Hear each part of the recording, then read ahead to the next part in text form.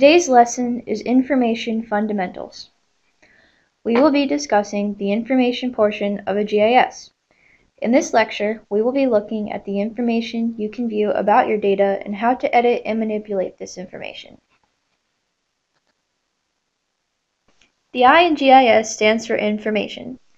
It is the information that is associated with spatial features, which is really the heart of a GIS. Without the underlying information, a GIS would just be a cool program that makes pretty maps. To unlock the true power of a GIS, you must have a solid understanding of how to work with information in ArcGIS.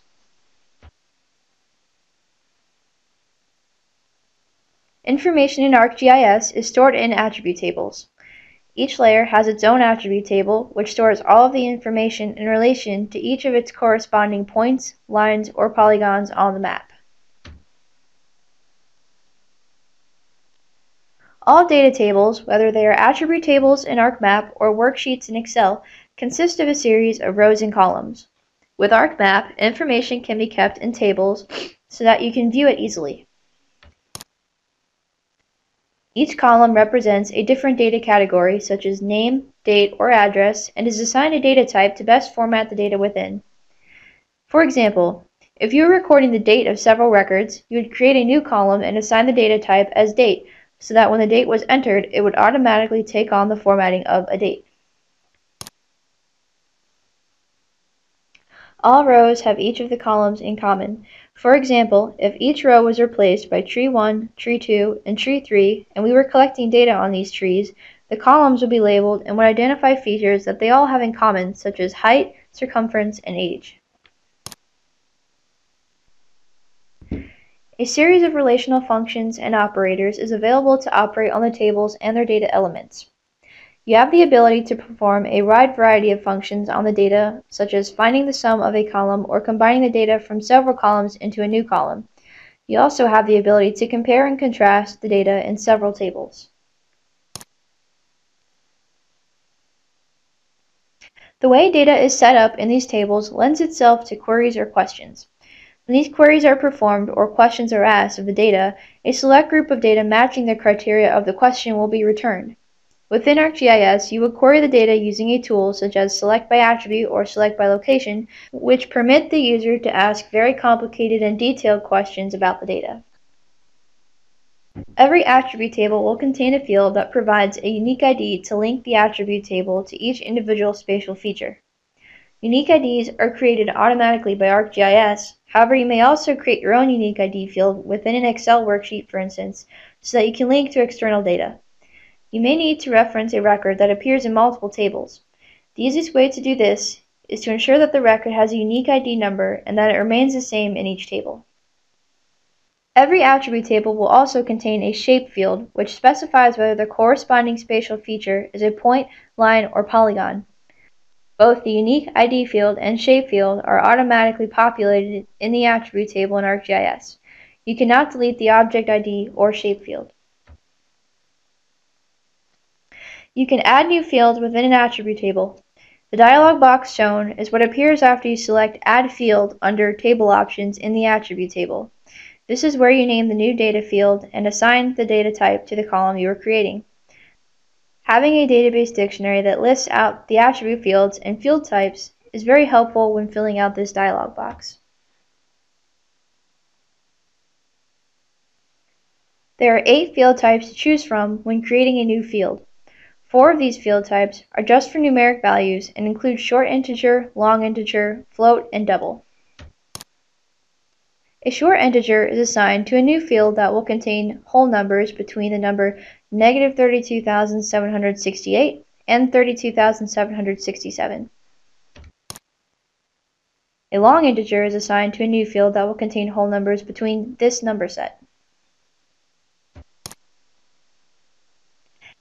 A float is assigned to a new field that will contain numbers with decimals that do not require more than 6 places past the decimal. A double is assigned to a new field that will contain numbers with decimals that require high precision. An example of this would be for creating a field containing XY coordinates. Text is assigned to a new field that will contain alphanumeric characters or numbers that act as codes and will not be needed for arithmetic functions. Date fields are assigned to a new field that will contain dates, times, or dates and times. Blob stands for Binary Large Object and is used to store data in a geodatabase as a long sequence of binary numbers. This field type is used for annotations or dimensions and images, multimedia, or bits of code. This option is rarely ever used. Global Identifier is assigned to new fields where the feature class will be uploaded to an ArcGIS server application. This field is also rarely ever used.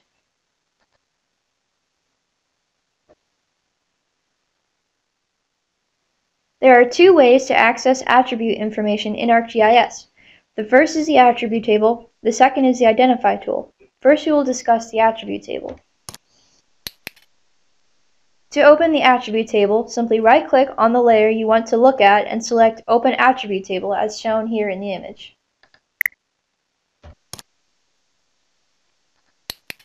This is what the actual attribute table looks like in ArcMap. The first drop-down menu at the top of the attribute table is the Options menu. Under the Options menu, you perform functions to the attribute table, such as adding a new field or creating reports. Along the top of the attribute table, you will find the field headers that you entered in while creating the attribute table or new field. At the bottom left-hand corner of the table, you will see the number of records within the table. If there were records selected, it would also tell you out of the total number of records how many were selected.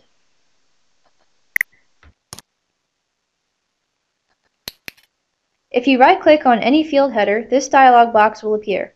This allows you to sort the records in ascending or descending order, to summarize the data, to use the field calculator on that column, to calculate geometry, and perform other basic functions, all of which will be explained at a later time.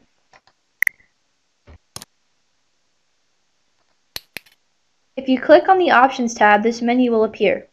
This allows you to select by attribute, add new fields, export data, and perform other basic functions. The record number controls how you move throughout the attribute table based on the object ID. The Show function allows you to view all selected records together only. If you right-click in the small gray box to the far left of an individual record, this record menu will appear. This allows you to select, zoom to, flash, and perform other basic functions. If you right-click on an individual cell, this menu will appear and gives you basic functions such as copying and pasting a cell record.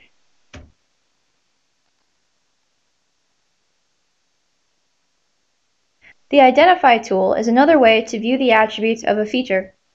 The Identify tool is useful if you want to select a feature on the map and view only that single feature's attributes. It is also useful for controlling dynamic hyperlinks, viewing hyperlinks, and gaining access to related tables.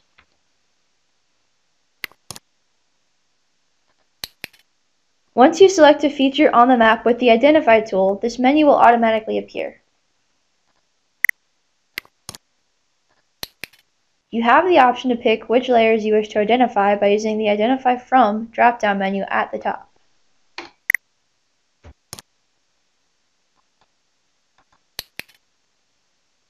Once you select a layer and then click on a specific feature, you will see this dialog box appear that shows you all of the attributes for that feature.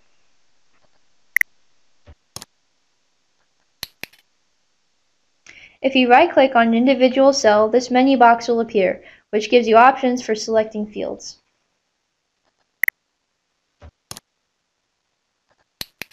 If you right-click on the feature name in the top portion of the Identify dialog box, you will see this menu appear. This menu gives you specific options for navigating to that specific feature or layer properties. The lab assignment for this lesson will have you explore many, but not all, of the various functions available within the numerous menu options accessible in the attribute table and the Identify dialog box. In addition to opening the attribute table or using the Identify button to view information about your features, you also have the ability to edit or modify any data in any field within your attribute table. To edit data fields, you'll need to open the Edit toolbar and select Start Editing. Make sure your target is set to the feature you wish to edit.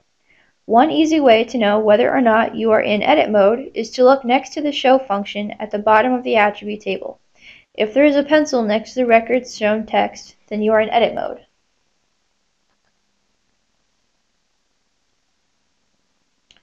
One key note is that if you wish to add a new field, you must not be in the edit mode. Simply click the Table Options drop-down and then select Add Field.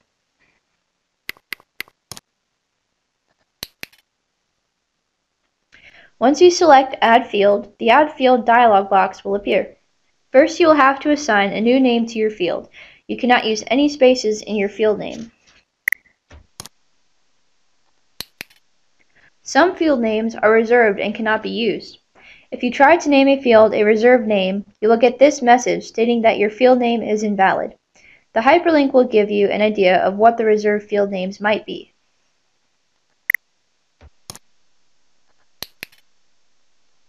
Next, you select your field type. If you are unsure of what field type to use, refer back to slide 8 to review what each of the field types mean.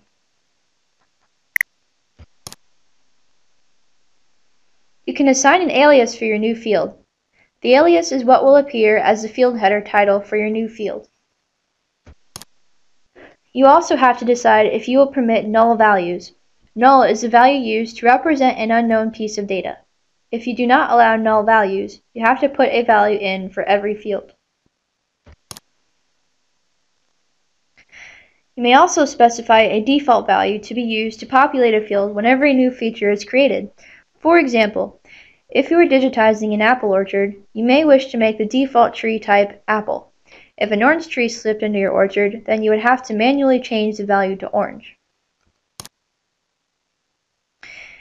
If you have an attribute domain established, you could also select the domain here.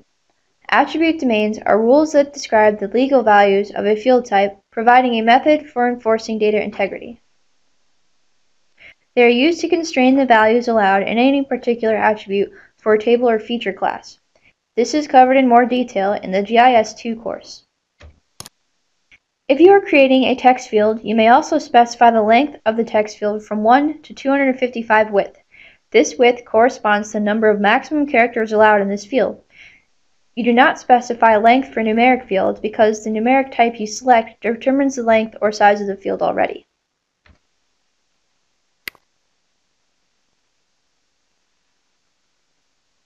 The field calculator is an extremely powerful tool that can be used to modify and create new information within your attribute table. The field calculator is an extremely powerful tool that can be used to modify and create new information within your attribute table. The field calculator dialog box can be opened by right-clicking on a field name in the attribute table and selecting Field Calculator. This is what it looks like when it opens.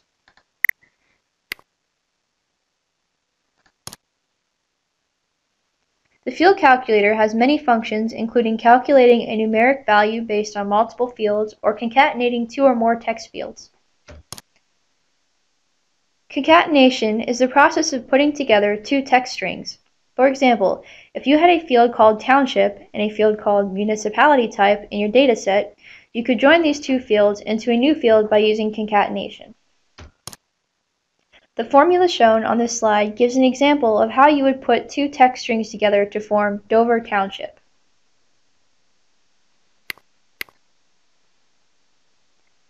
Now you will go ahead and move on to the lab exercise where you will have a chance to start working with and learning more about information.